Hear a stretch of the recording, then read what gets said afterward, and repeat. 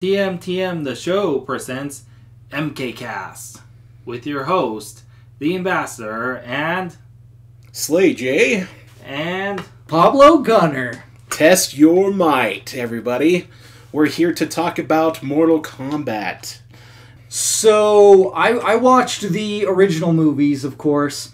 Annihilation is just bad. Like, it is horrible. Yeah. That one, because the thing is I feel like this made the same mistake that Ninja Turtles 2 made, which is like, oh, let's make it more kid-friendly, and that's like, try to kind of be more true to the source material, but like, for Ninja Turtles it was the cartoon, and for them it was the game.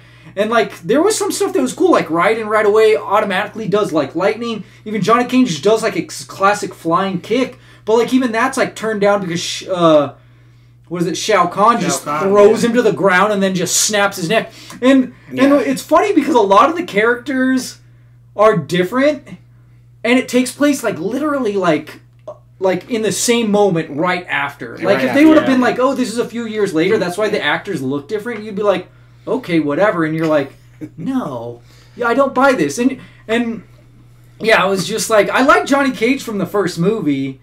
You know, but then like this dude, I mean, he looked more the part. I feel like he did look like it, but I didn't get that sense of character. Right, like personality wise, he didn't. I love that's the thing is the actor in the first movie, like he had the confidence down, and it was like the cocky, right, like dude thinks he knows everything. You know? But he backed it up with Goro. Oh, he totally did. Yeah, he took out Goro.